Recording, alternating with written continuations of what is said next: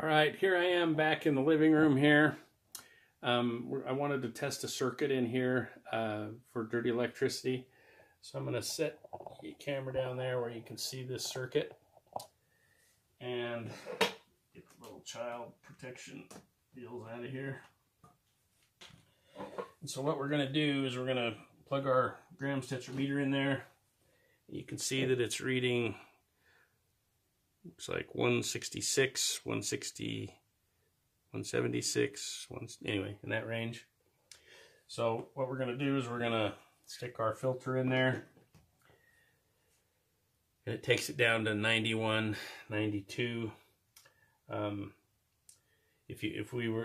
going to pause this and I'm going to go stick one in a different plug of the same circuit, so hang on. Okay, I stuck one in there. Now we're getting really close to the safe range.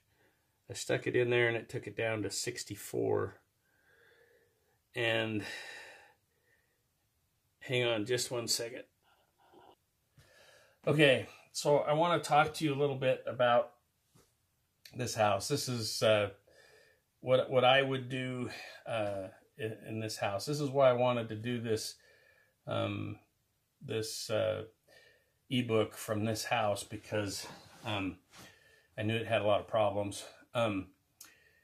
So what do we have in this house that could be causing dirty electricity? We've got all the smart items that are plugged into outlets, like the Echoes and all those things, all the different appliances.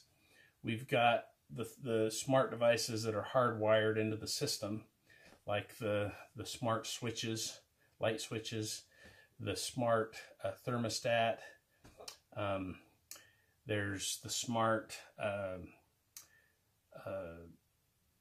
controls for the what's it called, the sprinkler system.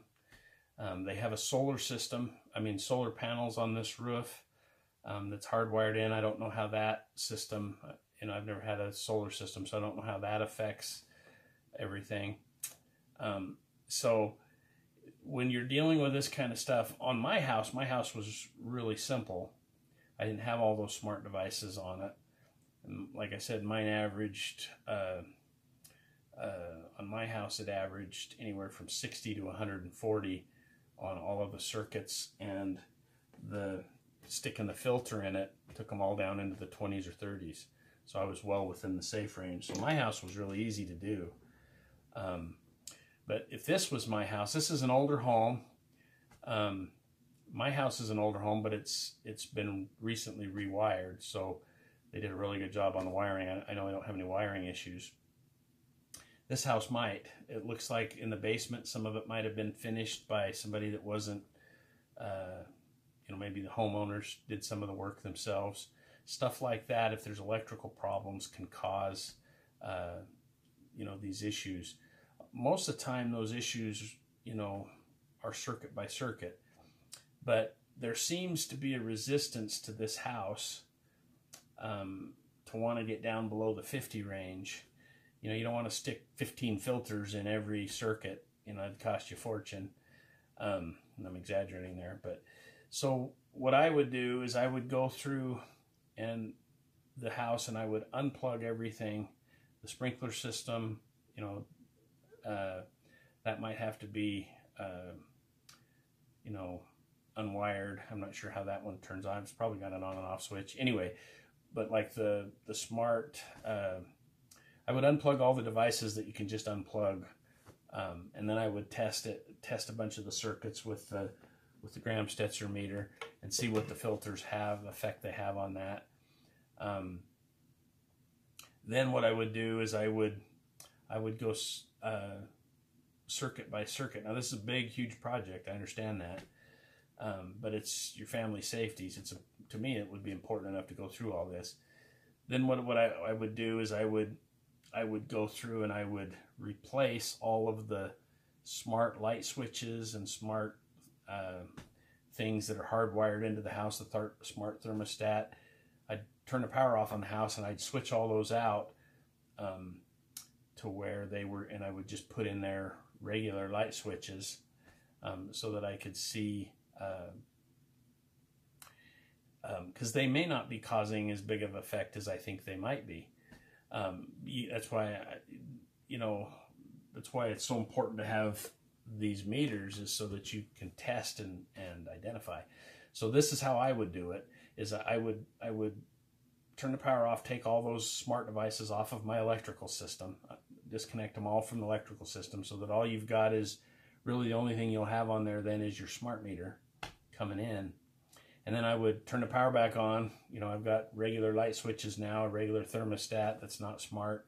And I would go through and measure all of the circuits and have, these filters and test them and see if you can get them down below the 50. If you can't get it down below the 50, then you've got some sort of an electrical issue. It may be with the addition in this house of the solar system. There may be something in that system, and the electrician may have a way, because electricians know what dirty electricity is. They may, at least the ones I've talked to do, they may have some way to filter if, like, say, the solar system is causing a load on the system that's causing extra dirty electricity everywhere. Maybe they've got a way to reduce that so that the rest of your circuits are down lower.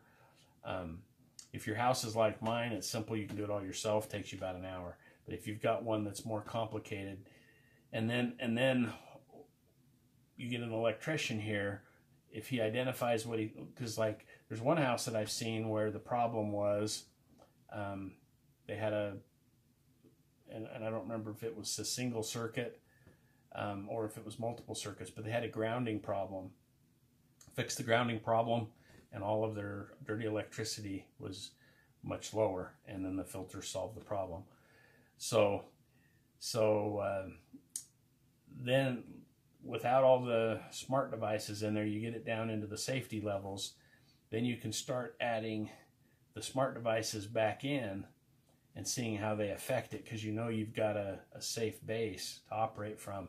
And if it takes it, if adding a smart light switch, for example, on that circuit increases it, above, you stick a filter in that circuit, see if it brings it down below. If it doesn't, it probably will. But if it doesn't, then you make a decision. Do I really want that? How bad, is this room where I'm going to be spending a lot of time in?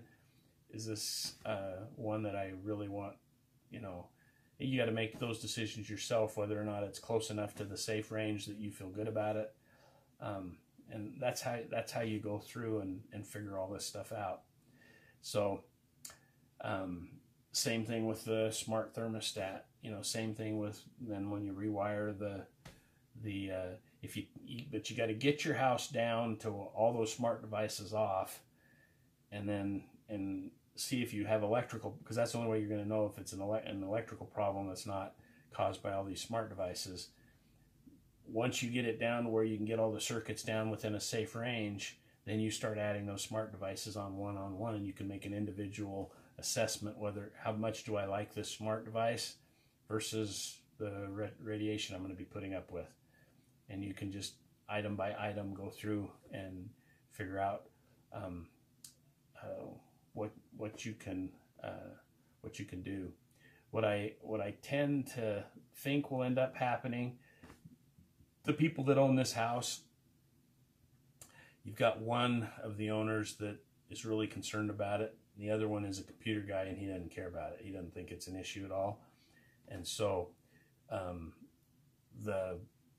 don't know that they'll ever, work on solving these problems. But if you what I suspect is the smart devices are causing some of it. What the smart devices are causing, I believe, the filters would filter out.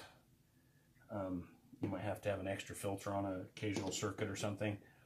I think they've got probably some wiring issues, and it could have something to do with some of the new systems they've added on their house, like the solar panels on the roof and things like that. But that's the approach that you'd have to take to go through and identify all the problems and and then it's just as you add each new system back online, you can see how it affects the rest of the house, the rest of the circuits, or the circuit that it's involved with, and you can make each decision as you go along. Then you're making intelligent decisions, and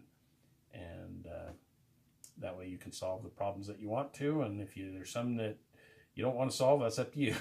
So anyway, I hope that was helpful. I appreciate you taking buying this little mini course and going through this, and if it was me, I would remove the smart meter off my house if I could. I would get rid of all of the smart devices, take it down to a safe level, and then I'd add them back just like I told you. And to me, if I have to choose between the radiation or a smart device, I'm going to go with getting rid of the smart device, unless I've got a way that I can put it in something to protect it. So with that, I hope that's helpful, and we will call that a wrap. Thank you. Talk to you in the next video.